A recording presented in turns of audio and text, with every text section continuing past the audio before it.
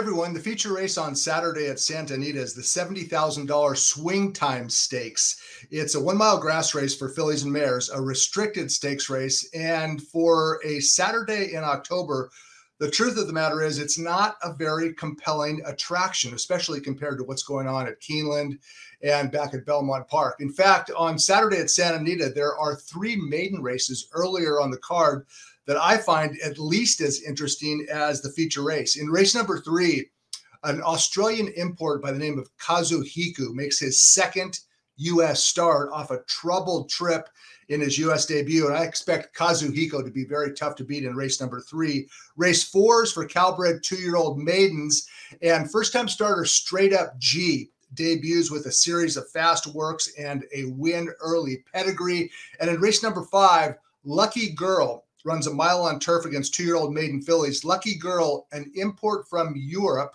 making her her U.S. debut for trainer Richard Baltus. And based on her career debut in Ireland and how she is trained here in the States, I would expect Lucky Girl to make some noise in race number 5. Straight Up G in race 4 and Lucky Girl in race number 5 are both trained by Richie Baltus, and Baltus also trains the likely favorite for the Swingtime Stakes. Let's go ahead and take a look at the field. Baltus trains 2 starters in this race, actually 2 entrants anyway, those being Ipidamia's Girl and the front runner Nasty, who uses her speed and tries to take them as far as she can. This race is a restricted stakes race for fillies and mares who have not won a stakes race this year worth $60,000 to the winner. It's an important distinction to make. You have to understand the conditions of the race. And in this case, the conditions suit a couple of entrants anyway. Ipidamia's Girl, who won a stakes race 2 starts back, worth $50,000 to the winner.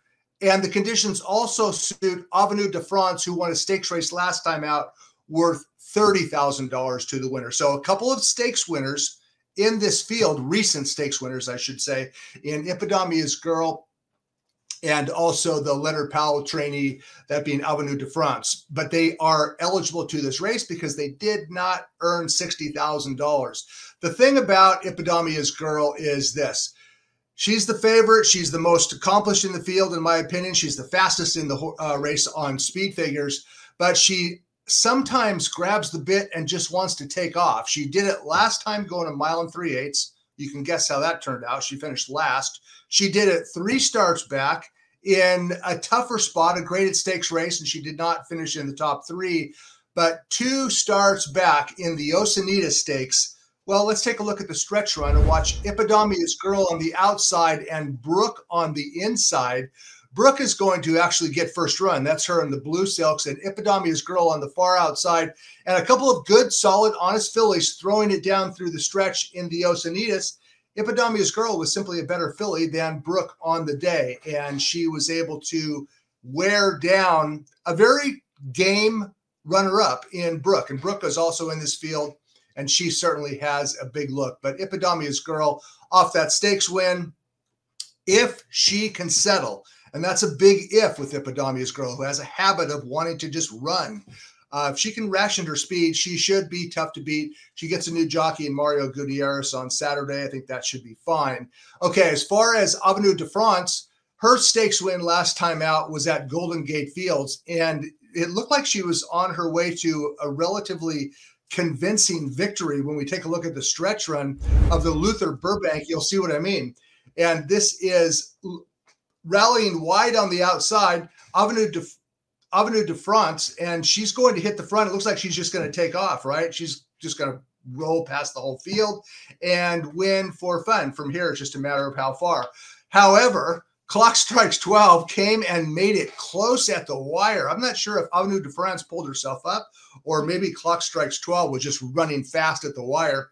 But anyway, Avenue de France got there first. That was her most recent start. It was a couple months ago. She comes in off a 2-month freshening for Leonard Powell. And Avenue de France is a definite contender, along with Ipidamia's Girl and along with Brooke. A couple of long shots I just want to touch on because I don't think they're good enough, but I'm not entirely convinced that that is the right opinion, including Cowboy's Daughter.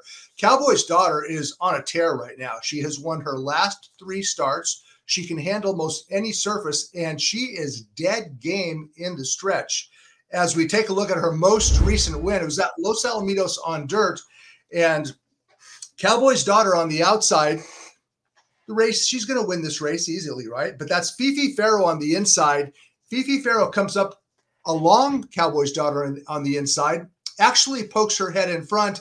And I'm not sure if Cowboy's Daughter allowed her rival back into the race and then said, well, dude, you're not going to beat me today. Or if Fifi Farrow maybe just hung a little bit, because she does have a tendency. But that was Cowboy's Daughter displaying her tenacity and her will to win. That was her 3rd consecutive win. She's up in class again on Saturday. Again, I don't think she's good enough, but you have to respect a sharp horse moving up in class. You've heard me say this before.